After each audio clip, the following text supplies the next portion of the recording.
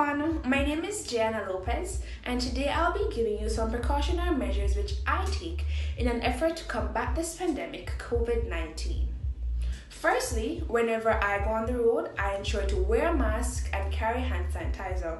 If I'm in the store, the bank, in my vehicle, I always sanitize my hands and I limit interaction as much as possible. As soon as I get home, I disinfect my shoes and I head straight to the shower.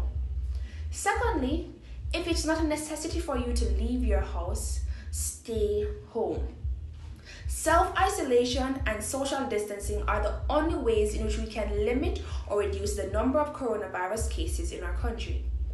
Thirdly, if there is nothing to do or if you're bored, learn something new. There are multitudinous things in which you can do to keep yourself occupied during this time.